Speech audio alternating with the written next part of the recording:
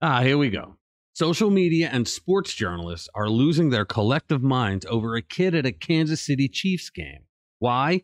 Because the poor lad had the actual audacity to wear an Indian headdress and some black face paint. And of course, in comes Dan Le Libtard, like a knight in virtue signaling armor, tweeting that this kid somehow violated the NFL's End Racism pledge. Seriously? Are we at a point where a child attending a game is now a national fucking crisis? I guess so. Let's get into it. Hey guys, welcome back. Now, before we get into this, do me a favor and go to rpwmedia.com and sign up for our newsletter. It's free. You get an email a day, and it's got our last 3 stories in it. And I promise we won't give you the kind of bullshit that I'm about to reveal to you. Okay, so there's this guy named Karen J. Phillips who wrote this asinine piece for a magazine called Deadspin. It's a blog. Okay, Karen, first off, my condolences for the name there, buddy. With a name like that, you'd think he'd be more careful with words, but no, he jumps right into the fray, calling the kid a racist in his article for Deadspin. Let me repeat that for you. He called a minor child a racist in a publication. I remember another minor who the media made up false negative stories about him, and things didn't go too well for those networks, if you remember. So this kid, who was simply showing his team spirit, is now caught in the crossfire of the Outrage brigade. Can a kid just be a kid anymore? But no, the leftists can't let that happen. Normalcy? That's apparently too much to ask for. The real story here is, it's a young fan showing his love for his team. But that doesn't fit the narrative, does it? No, we can't have examples of normalcy and sportsmanship. That's too wholesome for the twisted world of Deadspin. The kid was wearing a Native American headdress and has face paint showing the colors of his team. But this is how Karen and the rag Deadspin portrayed him. You see this shit?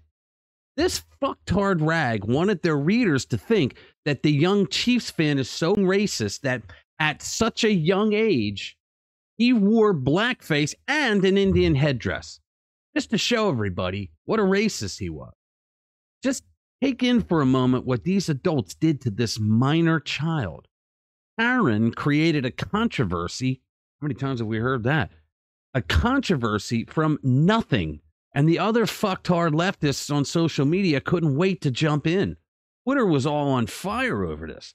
They said the kid should be banned from going to games ever again. Here's the sad fucking part. When this is all over and everyone in the world learns that this was shit reporting and the kid wasn't wearing blackface, these shit-stained adults will never apologize for what they did to the kid. This is a better photo of what the Chiefs fan looked like. Is there any way you could look at that and think, holy shit, he's a little racist? I don't think so.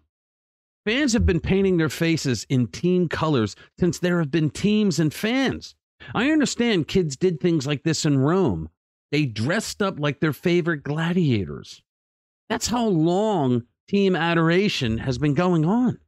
But now, according to this piece of shit Karen and his ilk, it's a crime against humanity. And let me say this. If Deadspin doesn't show Karen the door, they might as well rename themselves Vice 2.0, because that's what they will be in about 2 months' time. What this really is, folks, is a sad commentary on our society today. We have media outlets and so-called journalists more interested in pushing a twisted narrative than reporting the truth. They're targeting innocent children with their libtard mental Olympics. I hope this boy knows that he has a majority of Americans rooting for him. And as for Deadspin, well, if there's any justice in this world, their name will soon define their status. I know the liberals won't get that. And to the fake news media, leave the kids alone. Stop dragging them into your messed up racist fantasies.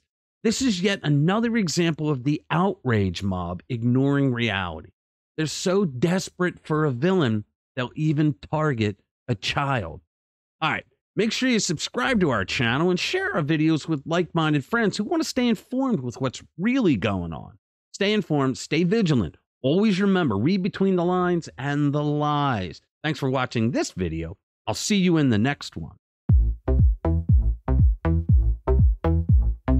I don't give a damn. I don't really care about you and your problems. I don't give a damn. You talk way too much. I have heard enough about you and